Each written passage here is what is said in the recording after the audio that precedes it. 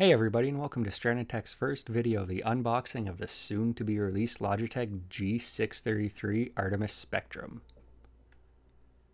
So this is Logitech's newest gaming headset, the wired version, which is a 7.1 channel surround gaming headset, which is to be released on September 20th, 2015. I picked this up at PAX Prime as they had a limited quantity for sale. Now let's get this box open. I've been waiting a few weeks to get this video made to actually try this headset out, and a more in-depth review will be released as soon as I have more time with this headset to actually give it a fair review. My headset of choice before I picked up the G633 headset was a pair of Beats by Dre Studio headphones. And from what I tried out at PAX Prime, which was pretty noisy in the background, it did an excellent job at cancelling out most of the background noisy, which was pretty impressive. Now that this box is finally open, let's take a quick look inside at the headset itself and what's inside the box. Here we have the actual headphones themselves, and they feel pretty well built, which is one of the reasons why I picked the G633 headset up over some of the other ones that were available at PAX Prime.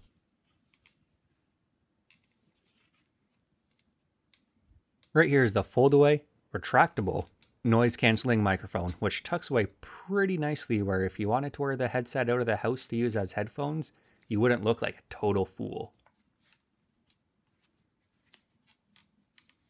On top, we have a selector switch where you can choose between the USB input and the 3.5mm input. There are also three macro keys. By default, the G1 key is cycle equalizer, G2 is surround sound on-off, G3 is cycle lighting effect, and yes, this headset has 16.8 million color RGB LEDs. Why? Because why not? You can never have enough RGB LED accessories. There's also a microphone mute button, and last but not least, we have a volume scroll wheel. Here we have the headband size adjust, which is pretty much standard on all over the headphones. The side panels are also removable, which in the wired version I really don't see a point unless they release some custom panels that change the look a little bit, which would be a pretty nice touch if you ask me. But in the wireless version, the G933, which sells for about $50 US more, the wireless USB dongle is hidden under the panels. Now that we have the basic overview of the headphones done, let's take a look at what's in the box.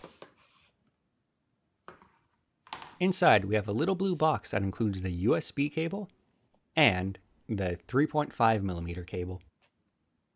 First up, we have the 10-foot USB cable, and because this was an early product launch, Logitech didn't have any braided cables available with this at PAX. I was told the retail units will indeed include the correct cable, but after a quick chat with support, they have since shipped me a braided cable which looks a whole lot nicer than just a standard rubber insulation on this one.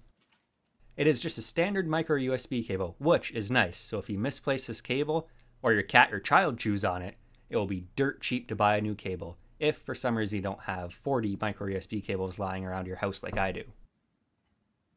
Now enough about a USB cable, because we all know what those are. Let's go to a slightly more exciting one, the 3.5mm cable. This one actually came with a braided cable, and it's pretty nice.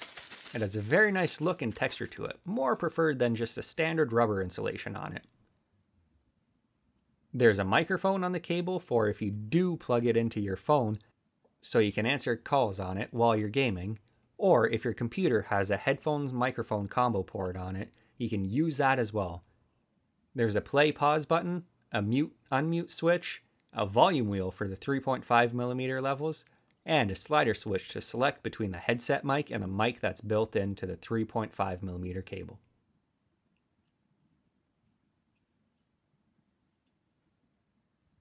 Also in the box, there's the standard warranty and safety information. Hopefully no one watching this video actually needs to read the safety instructions to use this headset.